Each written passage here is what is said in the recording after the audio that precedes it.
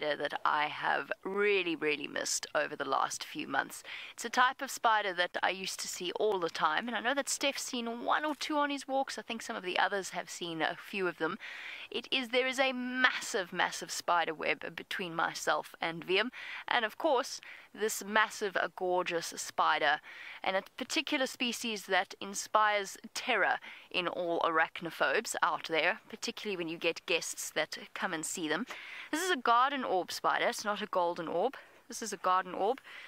Golden orbs tend to have slightly more orange tinges to their coloring. They also don't have the same short banding on the legs, and most importantly, their abdominal shield is quite round. It's not jagged in the way that this lovely lady's is. A truly beautiful, completely harmless spider. Can't hurt you. Well, it can bite you, but you'll live. It's not sore. It is a little sore. Let's rephrase that. It's a little sore, but there's no venom, is essentially what I'm trying to say. So despite her terrifying look and all of those danger colors, those warning colors, she's not venomous at all. She cannot harm you, really. Little bite from those chelicera perhaps might sting a bit. Now this web stretches.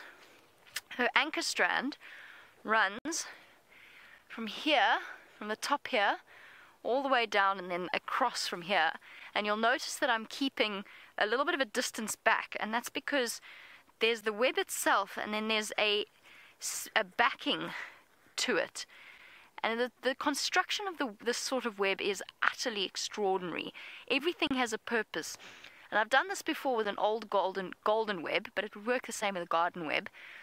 I've taken these strands before. It was an abandoned web. Taken these strands, wrapped them together into a piece of string. And it was probably no more than a few millimeters thick, a tiny, maybe an eighth of an inch. And wrapped it together. You absolutely cannot snap it. It's one of the strongest, it has the strongest tensile strength of pretty much every substance on Earth. So it is an extraordinary thing that they create. And then the way that they're designed, I know that you see spider webs in the Djuma, and you see the way that they're constructed. To watch them make it is utterly fascinating. And then down here is a strand of whitish, slightly different colored silk, slightly thicker silk. And one of the purposes that serves is to stop things like us walking through it. So it's essentially, it won't come onto the radar for the bugs that will fly into this web, but for something walking through, it might deter them from actually walking into the spider web itself. So antelope, anything like that come wandering along this pathway, they will walk around rather than straight through her web. And it just stops it from being smashed constantly and her having to rebuild it. No sign of any males around here. One fly.